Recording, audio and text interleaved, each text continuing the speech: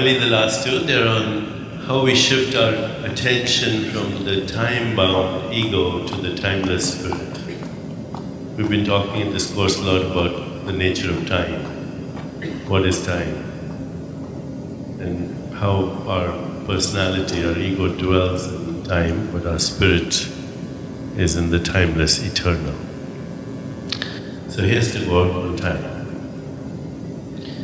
On many an idle day have I grieved over lost time.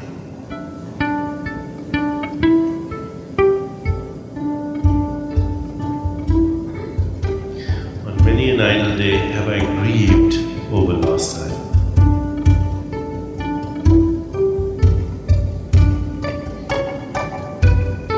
But time is never lost, my Lord. You have taken every moment of my life in your own hands.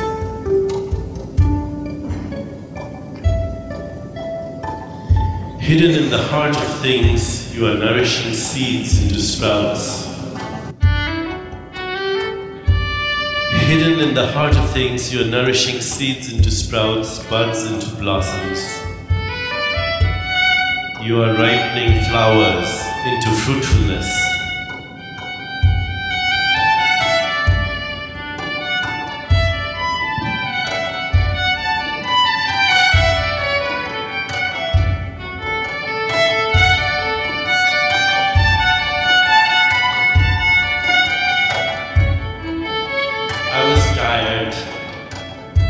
I was exhausted, sleeping on my idle bed. I imagined all work had stopped. In the morning, I woke up and found my garden full with wonders of flowers.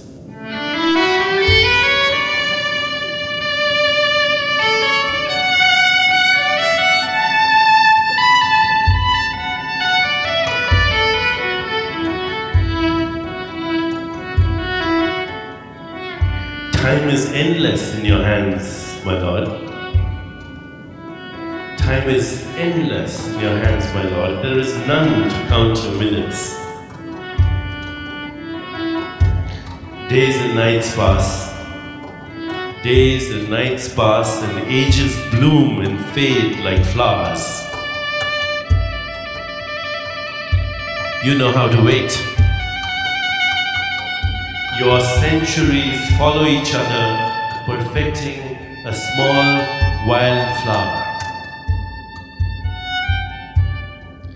Your centuries follow each other, perfecting a small wild flower. And we have no time to lose. And having no time, we scramble for our chances.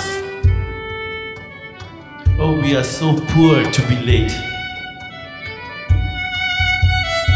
We are so poor to be late. And so it is that time goes by while I give it to every querulous man who claims it. And your altar is empty of all offerings to the last. At the end of the day, I hasten. At the end of the day, I hasten in fear that your gate might be shut. I run and hasten and scramble that your gate will be shut. But then I find there is time. There is time. And Marie Calhoun.